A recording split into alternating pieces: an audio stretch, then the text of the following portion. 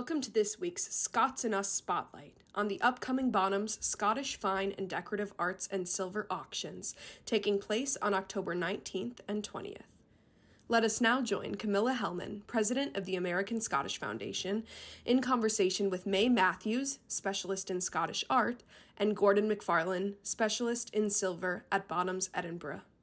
We're delighted to be speaking with May Matthews, head of Picture Department Scotland, and managing directors of Bonhams Scotland, of their upcoming sale in Edinburgh on the 19th of October, when a collection of 12 imported works by George Leslie Hunter will be sold as part of their upcoming Scottish art sale.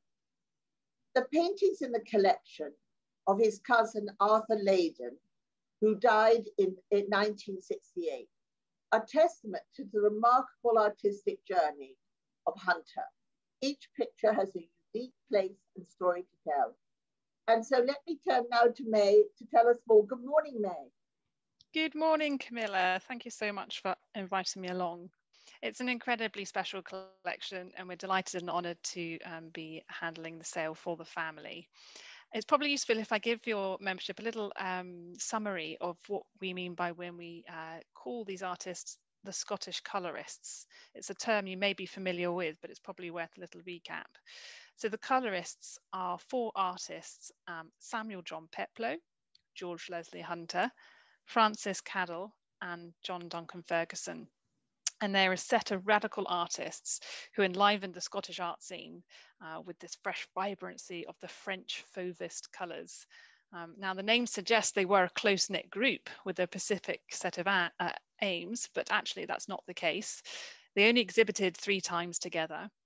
And the first time this term Scottish colourist is used is in the 1950s by T.J. Honeyman. And then they actually add on Ferguson in the 1980s. So it's a very important group of artists, but they themselves did not see themselves as a group. But as auctioneers, I am thrilled when I pick up the phone call or I open my emails and somebody says they have a colourist picture they'd like to sell, or even if they just want to have it valued for whatever real reason. It's a real treat for me. So when I received an email saying there's an entire collection of one of these colourists that had never been on the market before, I was absolutely over the moon. It's one of those dream inquiries that come through. So for us, it's a delight to have them at Bonhams. What makes it even more special is that they're not very well known, this particular collection. 2 of them appeared on a TV documentary once, and 1 was illustrated in a book. But apart from that, they've never been seen by anybody else. So again, incredibly exciting. And the other special thing about this is it's a really beautiful range right throughout his career. And it's really is a story of appreciation between 2 cousins. So George Leslie Hunter had a cousin called Arthur Leyden, and Arthur supports him throughout his career. And what remains is a treasured collection that is really exciting for me to work with and research.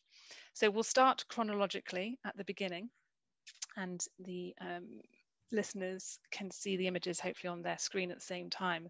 So the first one, the earliest example we have from this lovely collection is a street scene in Paris.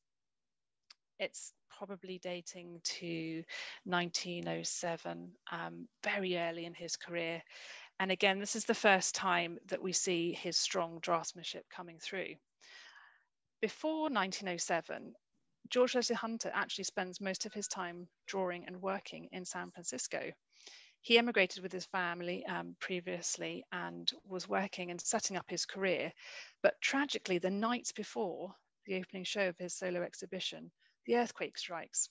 I mean, it really is stuff of a movie script, and his entire work is wiped out in one go. And he decides that it's too painful to stay in San Francisco. He'll come back to Scotland, regroup, and start his career again. Whilst he's here in Scotland, he travels to Paris, and this is where this first sketch comes from. So early Hunters are incredibly rare. Occasionally they do come up in San Francisco and California, but not very often. So this beautiful sketch is a really lovely example of this early period. It's got lovely harmony and mood and texture, and it's a hint of what will come in his career. Then the next painting we see is one of my favorites. It's called Tulips, and it's an oil on canvas. And here, this is really a lovely example where Arthur is supporting George. He really is struggling to make ends meet. So a great cousin to come in and buy a painting to keep him going, because it's another 3 years until Hunter has his first solo career in solo exhibition in Scotland. So it's a sort of a drought period for him. He's come back from America. He's trying to establish himself in Britain. Luckily, his cousin steps forward and buys a painting and helps him out. But it really is a wonderful example of how the simple shape and direct presence of this vase and flowers is, I think, it animates the flowers and it gives a natural state and ultimately produces a still life elevated beyond the ordinary for this time in Scottish art. It's exquisite. The third picture we have is another lovely example of a tonal masterpiece. It's called Trees. Very rare again to have this from this period. This is before he has his first solo exhibition. And really we see a very strong influence of Edward Manet in his work. So the tone and the palette are similar, as is in the animation and the application of the opaque brush strokes. Similar to the tulips, but instead of the sweeping brush strokes, we have a sort of shorter or stippled effect. So it's a lovely painting, but also it's incredibly important for the whole development of Scottish art, and I argue British art. Really, it is only people like Hunter who was doing this at this stage. Again, thankfully to his cousin Arthur, we have it remaining. These little sweet little paintings, you know, were quite often overlooked in art history and auctioneers prior to the colourists becoming the established group of artists they are today. What are we talking about for his early works? What is the price estimates on these? The Little Parisian Sketch is only 3,000 to 5,000. Tulips is 20,000 to 30,000, and Trees is 10,000 to 15,000.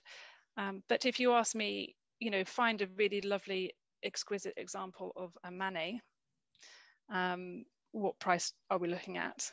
But because this is a Scottish artist, it's more affordable in quotation marks.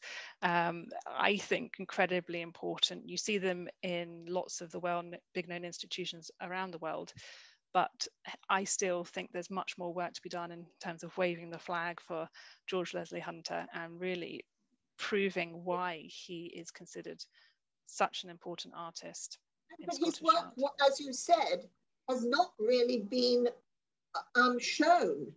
This collection was in private hands and rarely seen.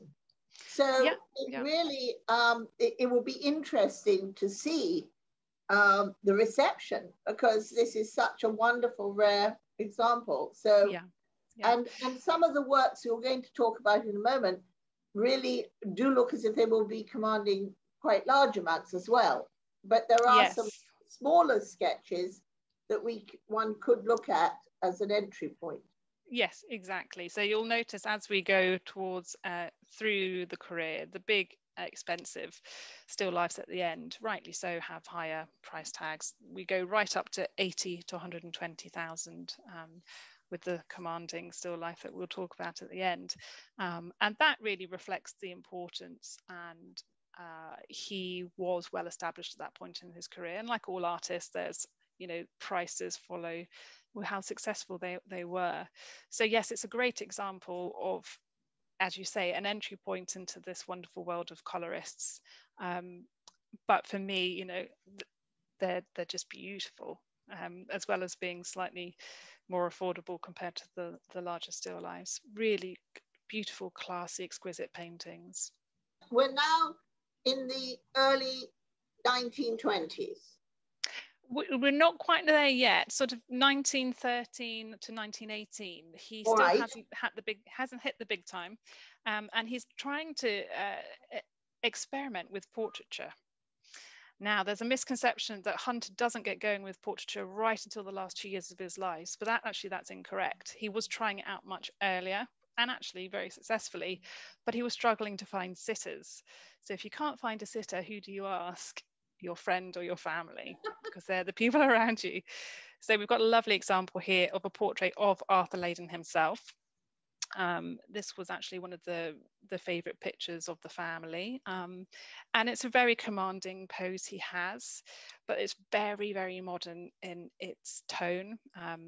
There's an increasingly adept use of fluid brushwork and colour to build form and contours and ultimately personality. There's no denying that Arthur's expression is confident, interested and engaged in his cousin's art. And then very interestingly, probably less commercial, but I think an interesting picture is Man in White Ruff.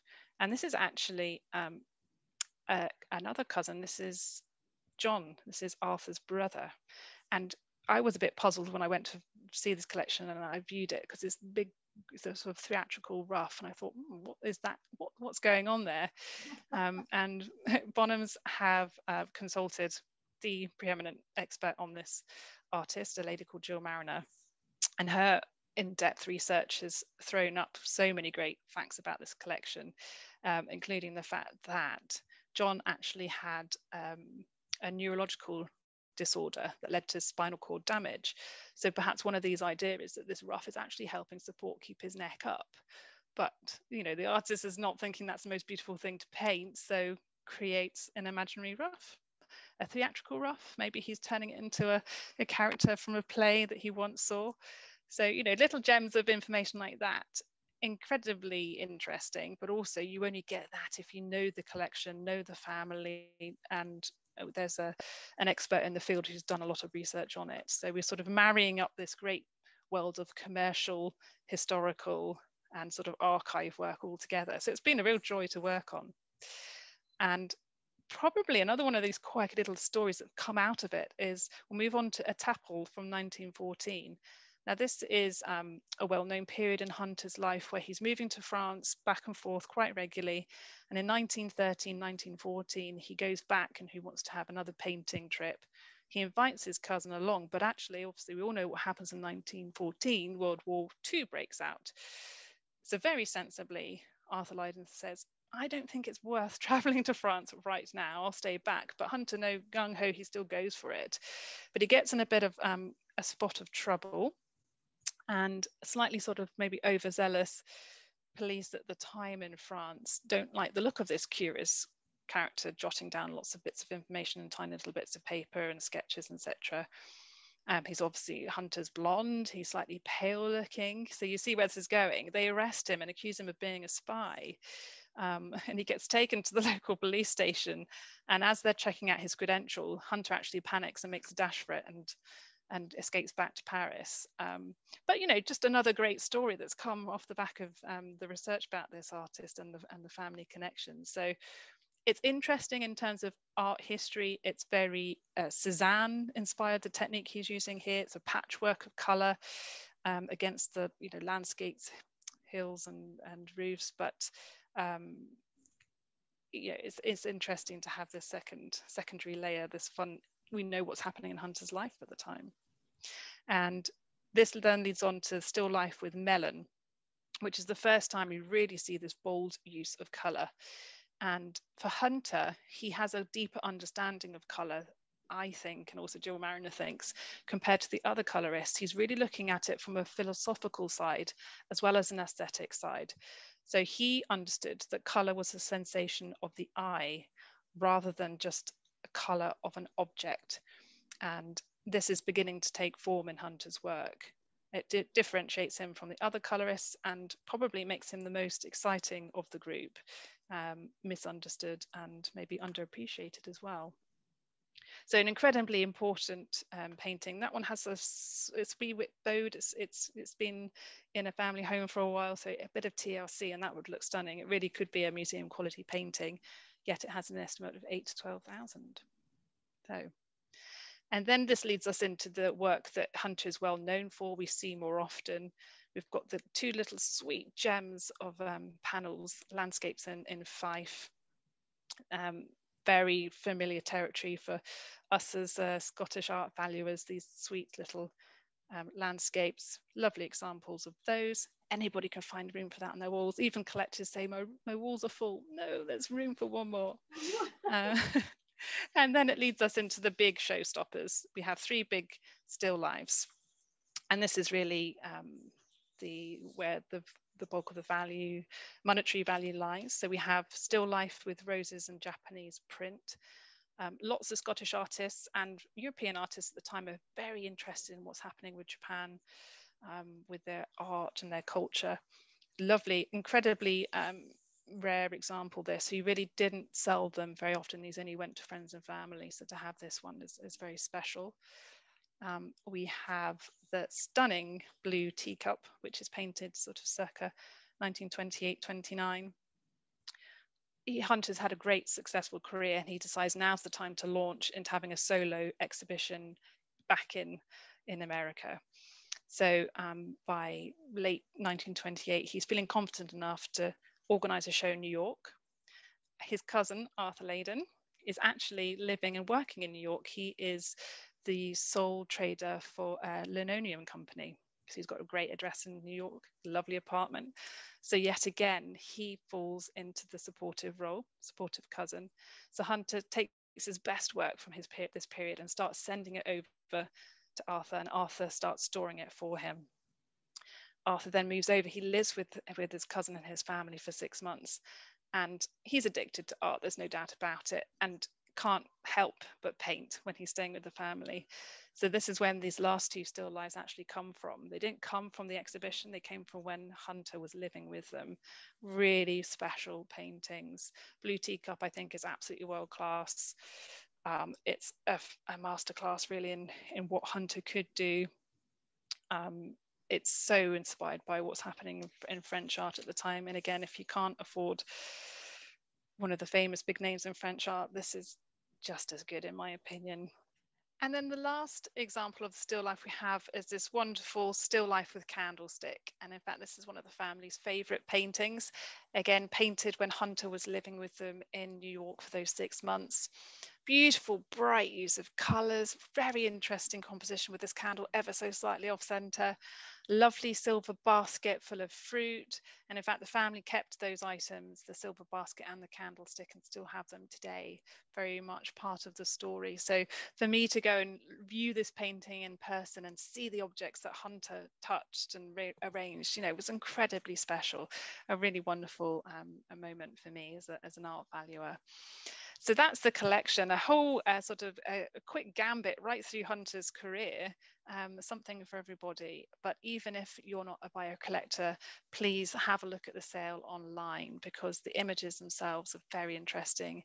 Each painting has a really detailed footnote. Everything's much more eloquently put than it is today, with some really interesting sort of academic side notes as well in there.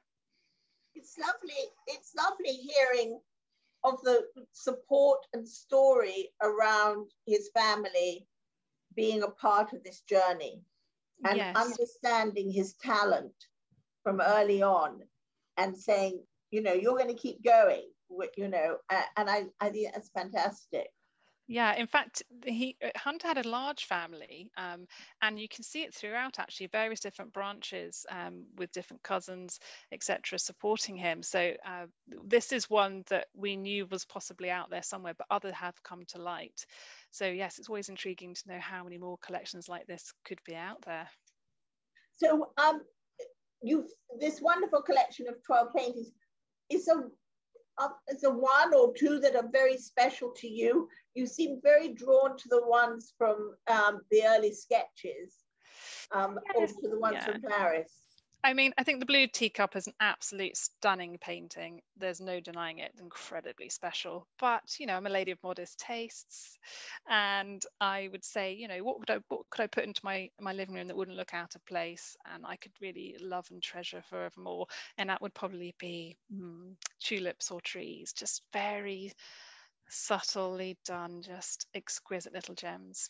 Mm-hmm. And it's not difficult to bid, to go on to register with you and to then be a part of the auction online. Yes, So, exactly. Yeah. Anybody can actually watch a Bonhams auction online. You don't have to register to bid. Obviously, in our ideal situation, you do and you are interested. But yeah, if you go to the bonhams.com website, you can see all of our forthcoming auctions listed. Click on the one you like the look of and scroll through, and then click on those individual images. You'll get even more information. If you want to ask a specialist a question, there's a helpful button right there. If you want to talk to someone in customer services, how I can complete the process.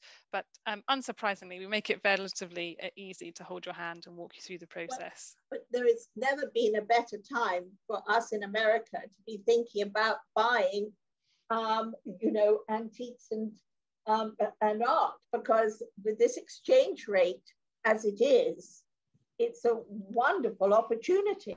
Yeah, it's certainly a fact, and we've been seeing that already. So yeah, it's a good time, and also, the world is much more connected these days. Shipping, etc. We have a great shipping department here. We can put you in touch with. So it is a process that should be accessible to all, and we're a friendly bunch of people who will talk you through it. And but you make it very easy for us.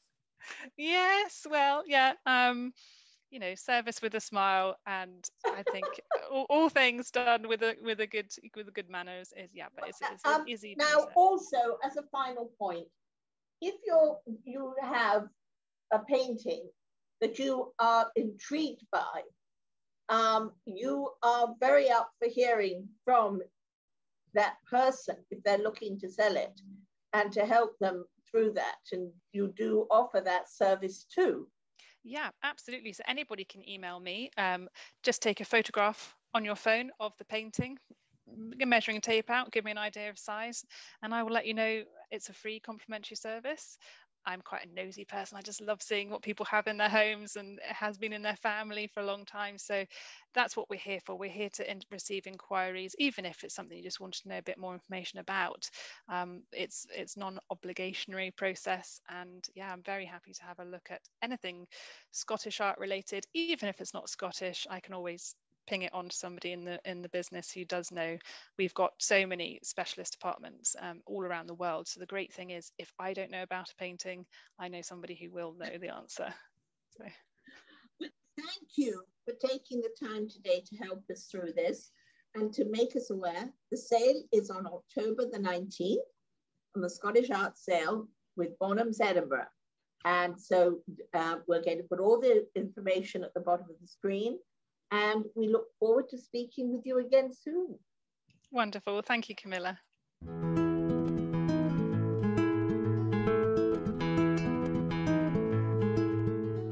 So following the Scottish Art Sale on October 19th, Bonhams Edinburgh turned their attention to their Scottish Decorative Art Sale, which will take place on October 20th. Gordan MacFarlan, who heads up Bonhams Edinburgh Silver Department, now joins me to tell us of some of the wonderful pieces that are coming up from renowned silversmiths, several pieces dating back to the 1700s. Gordan is a director of Bonhams with his specialty in silver and a love of silver from everything I hear. Gordan, good morning. Good morning, Camilla. Thank you for inviting me. Yes, the Scottish sale, as I think you know, has been running for over 20 years now. We always have a substantial Scottish silver component because it's a very strong tradition in Scotland dating back to the sort of 16th century. Of course, it's very rare for such early pieces to come on the market because what happens is in times of need, they tend to be melted down and sort of cashed in. But if you ask me, is there such a thing as Scottish silver, insofar as does it have a distinctive style and distinctive types, then very much yes. And we have a few pieces here which we can sort of demonstrate that with. Probably the most familiar one and the most well-known is the quaich. And yes, we have a very fine example here dating probably from 1720 or so. And at this date, and the quaich started out as a wooden vessel. Quaich maker was an established trade, and these were turned on a lathe, and in this case made from segments of laburniam wood, often known as the sort of Scottish mahogany. That'd be then passed on to the goldsmith. Silversmith is purely a 19th century term, and the two lugs have been encased in silver, and also a boss in the middle, a little sort of silver badge, which has two sets of initials. I'll just read them out: JJ over MF.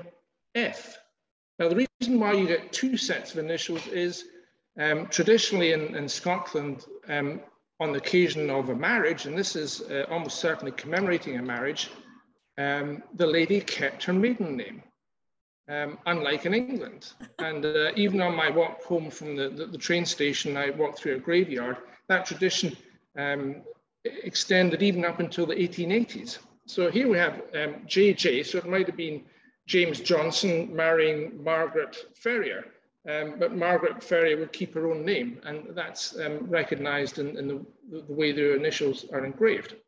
Now, as time went on and there was more money in Scotland, what had been a traditional wooden vessel came to be made in solid silver. And we have a very fine example here. Again, we only have a maker's mark, so we don't know the exact year of manufacture, but probably 1720s or so. And I don't know whether you can see it, with, although it follows very closely the form of the wooden quaich, there are engraved lines running vertically right round the piece, like the segments of an orange, and that reflects the original construction of the wooden quaich. And quaichs have been in continual production for the last sort of 350 years or so. We have various examples here. There's a little one made in the 1830s, just as a personal gift. It's sort of chased in relief with sort of game birds.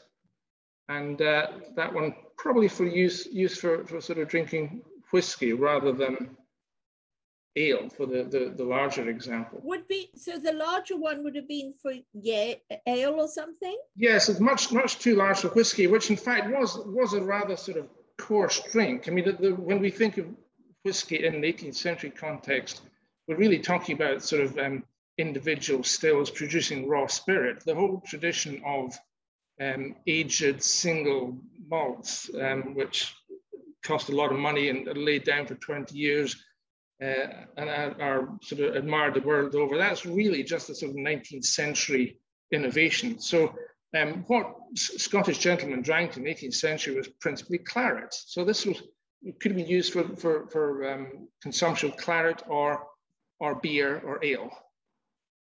So that's, and one, before I forget, when you say the marks, you know, we know that that there's a mark for who the maker was. Yes. Was there a mark for Edinburgh or where it was being assayed? Yeah, there has been since the sort of since the 15th century. Yes. Is there still an assay office in Edinburgh? There is, yes, and there was for 150 years. There was also one in Glasgow between 1819 and 1964. But those were the only two official assay offices. But silver was made throughout Scotland, in all the large and small towns. And there is anything made outside Glasgow and Edinburgh comes under the category of provincial silver. And that's a whole collecting area in itself. And of course, there's a hierarchy of rarity, because it won't surprise you to hear there are more silversmiths active in Aberdeen than there were in a tiny place like Wick, for instance. And so there's a hierarchy of rarity and desirability. So in the first tier, you have sort of Aberdeen, Perth, and Dundee. On the second tier, Inverness, Paisley, perhaps. But the very rarest mark of all, and we're very lucky to have an example here, is Stonehaven. Now, this is a single teaspoon. Yes. Now, as far as anyone knows, in the entire world, I think there are 5 recorded pieces of Stonehaven made silver, and this is one of them.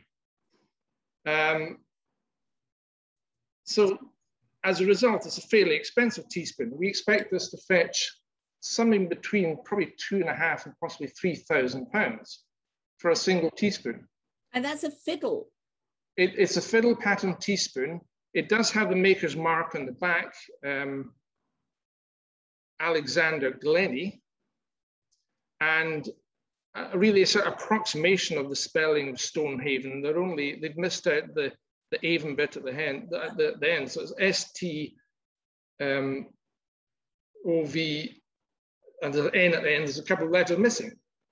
But that's an extreme rarity. It doesn't mean to say that there were, of course, wealthy people in Stonehaven, but the landed gentry who lived in that area, they would patronize Edinburgh or possibly even London goldsmiths and silversmiths. So a little teaspoon like this, probably made in a set of 6, would be for the local doctor or minister, something like that, but a very great rarity. But beautiful workmanship. Yes, yeah. But these items, when you see them up close, it is still beautifully made. But if I give you a sense of context, this dates from probably around about 1830 or so. Now you can still buy an 1830 Edinburgh or Glasgow made teaspoon for 10 or 15 pounds, and this is £2,500 or £3,000. So a bit like the gas supply, we are subject to the laws of supply and demand, and that dictates the prices, of course. So when we go foraging, we need to be looking for those marks. Yes. Be aware of them. Exactly. And of course, this spoon has never been officially assayed. It was only marked by the maker. It's never been subjected to the official government regulated assay process in the Edinburgh Assay Office. They were supposed to, all the makers in the provinces were supposed to send things to Edinburgh. Very often it didn't happen. So that's one of the smallest spoons in the sale to the largest one. And this fantastic thing here it's what's known in Scotland as a hash spoon. And so it's a serving spoon. It's a very big serving spoon. It is very big. And if you ask me why it's a very big serving spoon, I'd struggle to answer that because no one really knows. I mean, serving spoons in mid-18th century Scotland, and this one was made by the firm of Lothian and Robertson in 1764, I think. The bowl, well, the whole thing is approximately double the size of the equivalent English serving spoon of the period. And oddly, the same thing applies to teapots. Scottish teapots are in the 18th century routinely significantly larger than the equivalent English ones. It wasn't as wealthy a country, but maybe we're just a bit greedier and preferred larger helpings in Scotland. Well, maybe would that have been for the stew or for something? Yes, I mean, exactly that, stew. I mean, there were separate soup ladles, so it's not a soup ladle, it'll be no, not a soup. No. For stew, I think, yeah. And the original owner's initial, M, so it could be anyone, Mackenzie, MacFarlan. Half of Scotland has a surname beginning with M, so it doesn't really. But you notice that it's engraved on what we now regard as the back of the spoon, and that's because in the mid-18th century, when you're laying a table, you'd place the spoon in what we'd regard as upside down, but that was the right way around at that period. And here the hallmarks are on the stem, quite near the bowl, and this is what's known as a bottom struck spoon. Because what happened was, there was a sent off to the assay office, the hallmarks would be struck and they'd spread the stem. And once it got back to the maker, he'd have to hammer it back into shape. And so sometimes, as here, they're a little bit squashed. So after about 1770, they realized this is the problem, and the marks migrated from the bottom of the stem right up to near the top. So it's another easy way of dating an 18th century spoon. But that's really quite a splendid example. And that has an estimate of what? I think that's 12 to 1,500 pounds. So it's half the value of the Stonehaven spoon. What else do we have? Yeah. What is the little orb beside you almost? By your hand. This? No, by your hand. That. Ah, yes. That's a tea caddy. Beautiful. It's almost entirely undecorated. There are a couple of lines of reeded decoration. It opens at the top and the bottom. But if I go like that, you can see it's of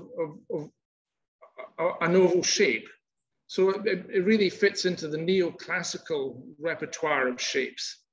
And of course, the most famous neoclassical architect of all was a Scotsman, Robert Adams. So he sort of established the fashion for classically inspired silver, of which this is a good example. The fact that it is a tea caddy means it's I hesitate to use the word rare. I think it's an overused word, but it is scarce, because I think you probably only would find one silver tea caddy for every 50 teapots. A teapot was more of an essential. Yes. But only people with a bit more disposable income would be able to afford a silver tea caddy. And you notice it has a lock. Well, also it was so precious. Tea was a very precious thing. Yeah, because the reason why it has a lock is so you'd lock up the contents, and the danger was that your servants would pinch your tea, of course. That was what we're protecting against. There wasn't sort of danger of burglary. So that's made in, I think, 1793 or 1796 by the partnership of William and Patrick Cunningham, but beautifully pure form. And this is a consistent design feature in Scottish silver. You find articles which have hardly any decoration at all, and what they're relying on to express beauty is really the substance itself, just a smooth expanse of silver, which is a really lovely sight in itself. The only decoration is a family crest, and it's the family of Maitland. So there's a sort of demi lion holding a sword, and a motto above, a family motto. And the very fact that the motto appears above the crest rather than below it, that is also a Scottish feature. So I have to ask, inside the tea caddy, did it just take one tea, or has it got a partition? Well, you're very well informed. This only has one compartment. So you're referring to the tradition of having compartments for both black and green tea, but not in this instance. Of course, at the time, in the 18th century, they thought they came from different botanical species. In fact, they're exactly the same. Just one was fermented tea, and one was simply dried rather than fermented. But no, it's quite commonplace to find wooden tea caddies, or even sets of tea caddies. There may have been two of these, one for green and one for black. Yes. But that is gorgeous. It is a rather lovely thing. And so what would be one of your favorite pieces that's in the sale? Is that what you have in your hands there? When you're in my position and you have to sort of look at hundreds and hundreds and hundreds of pieces per year, when something really exceptional comes along, it really does make you stop and think. And this is an exceptional set. There are three things here. There's a punch bowl with the most remarkable raised fruiting vine along the rim and also the base. A matching punch ladle, all in silver. Normally the handles are wood, but this is all in silver. And a strainer with gorgeous sort of lyre-shaped handles. But the astonishing thing here is it's really sharp. It looks as though it might have been made last week. I mean, I don't think it's a presentation set. It was given to a magistrate in the 1820s, a chap called Robert Hood, and given to him by a series of clients in gratitude for his hard work. And I suspect this has never been probably used a few times in its life, but because normally silver, which is 190 years old, shows considerable signs of wear. This is absolutely pristine. So you have sort of chased thistles and roses, his family crest, and a lovely sort of neoclassical beaded edge. I mean, it's just the most sumptuous thing. It's like a gigantic piece of jewelry. oh, the strainer for the very large teapot. Yes, yeah, exactly. So, and it's a functional thing. You could actually buy this and give very agreeable parties and make your own punch. I mean, what this was intended for would be rum or whiskey punch, which is made with usually either rum or whiskey, hot water, and lemons. This is a lemon strainer. And then you dish it out in individual glasses with this very smart punch ladle. Gorgeous, gorgeous. So it's not necessarily the most valuable thing in the sale, but it really is rather special. And when you say it's not the most valuable, where do you estimate that being? I think that's 3,000 to 5,000 for the set. It's stunning. It is, and if you went to try and get someone to make that now, they'd ask you an awful lot more than that. I know. Because it must represent hundreds of man hours in manufacture, I think. So is there also a reference for all the different assay stamps? How can we look these up and know more about the silversmiths of Scotland? Yes, I mean, there are various books, and these days everything's online. You can actually, if you just enter into your favorite search engine, Edinburgh silver makers marks, they're all recorded from the sort of 1450s onwards. It's a lot easier to look things up than it used to be 20 years ago. A good magnifying glass too. Exactly, yeah. Yeah. So wonderful. Have you got anything else to finish up with? I have. I mean, what do we have here? Yes, something a little bit out of the ordinary. These are two rather odd-looking, with a ladle and a spoon. This is quite a simple-looking ladle, and the handle is formed as a dolphin. Oh. Now that is not obviously Scottish, but there is a very strong Scottish link here, because that's an exact replica of a piece of Roman silver found in Scotland in the 1920s, about 10 miles from where I'm sitting, on top of a hill called Traprain Law. I mean, Law is the old Scots name for hill. And so it was found, this hoard of Roman silver, several hundred pieces, was found in the 20s, and it was a sensation at the time. And a local prominent goldsmith, Brooke and Son, negotiated with the National, what became the National Museum, to produce perfect replicas.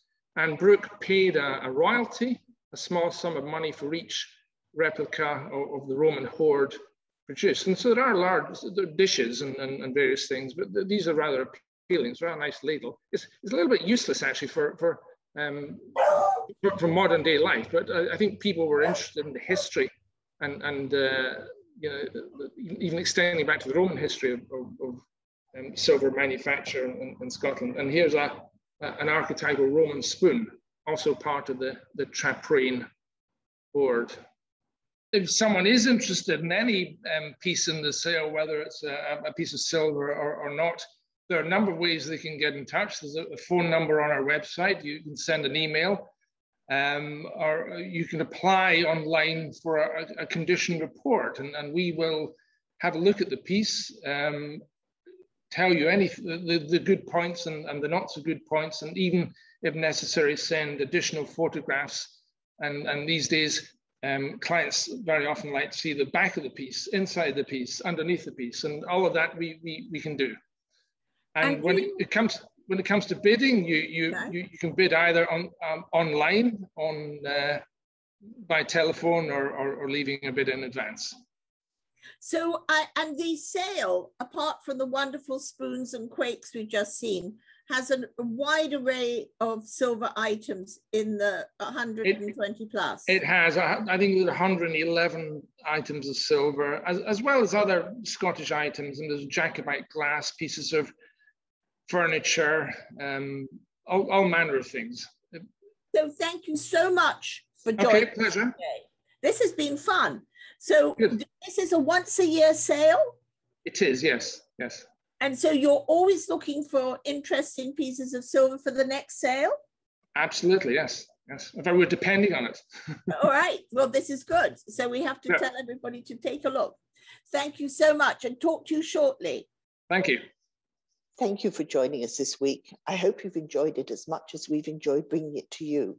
To learn more about what the American Scottish Foundation does, please go to our website, americanscottishfoundation.org, and join us again the first and the third Monday of the month for another Scots in Us.